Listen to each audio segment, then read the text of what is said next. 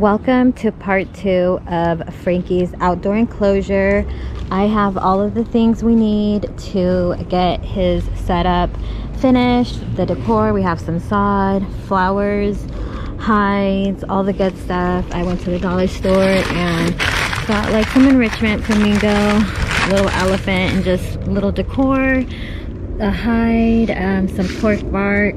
I got this from Amazon. It's like a little wooden, like bendable type of thing. Let's get this started. I'm gonna start by soaking the sphagnum moss. It's crazy how big it gets. My husband laid down the sod, and now me and my kids are going to get started with all the holes for the plants.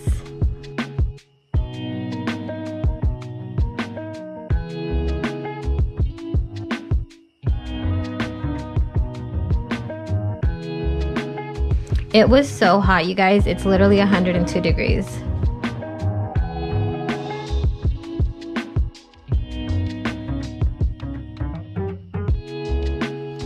I have the best little helpers. This whole project, I want to say took like 4, maybe even 5 hours. Not building the enclosure, but just decorating it and getting it set up.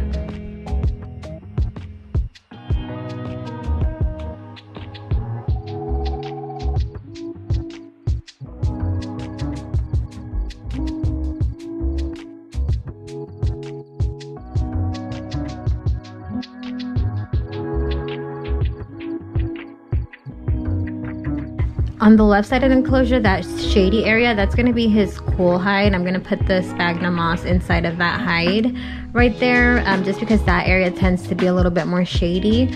I'm also going to put his water dish on this side so it doesn't get too hot. And on the grass side, as you can see, there's a lot of sun. So that side's going to be like the hotter basking side.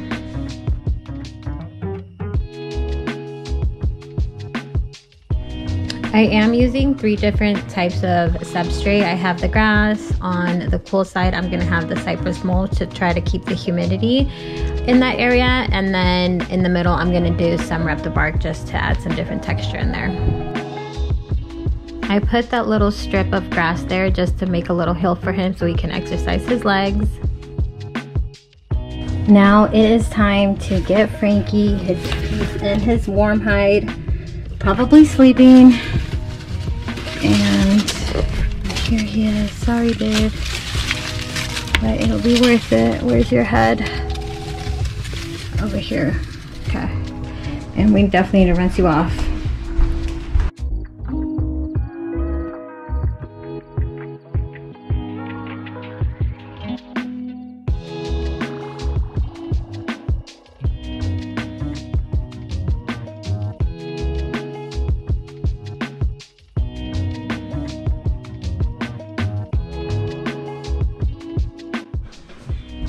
This enclosure was so much fun to build. It's definitely the best outdoor enclosure I've done so far.